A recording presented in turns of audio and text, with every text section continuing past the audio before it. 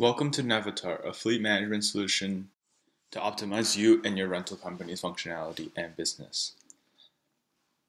When introduced to Navotar, your company and employees will be given a username and password to log in on the navotar.com website. Simply type in those details here under username and password and simply click Sign In.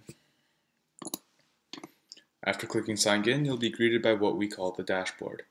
What the dashboard is it gives you an overall summary of your business's functionality and current performance. For instance, in the top left here, we have rental management summary.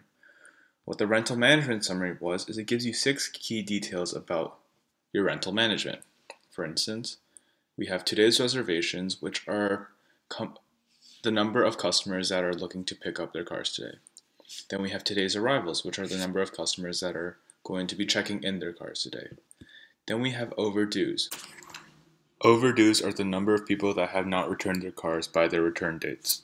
Then we have opened agreements, which are how many total agreements there are that have not been closed.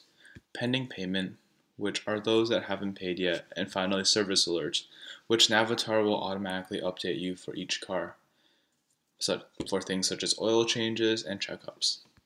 For instance, if we were to click today's reservations, we will be given a quick summary of the reservations that are coming today by customer name, type of vehicle, checkout date, and all these other details.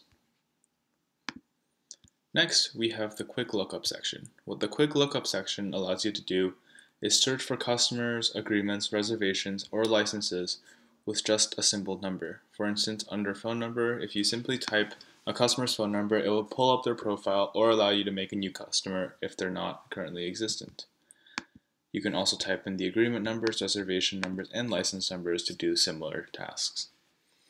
Then we have to-do summary, which shows you a list of things that your company needs to do for today, such as pickups, arrivals, and services. It acts as a checklist for the company.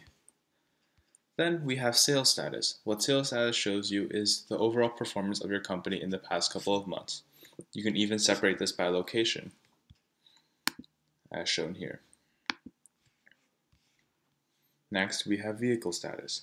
Vehicle status shows your current fleet status, such as which vehicles are on rent, which vehicles are available, which vehicles are in service, and which have occurred in accidents. This can also be separated by location. Finally, we have your rate summary. With Navotar, you can configure different rates for different locations, as you can see here. Furthermore, you can configure a different number of rates as well for each location, such as daily rates, weekly rates, monthly rates, and hourly rates.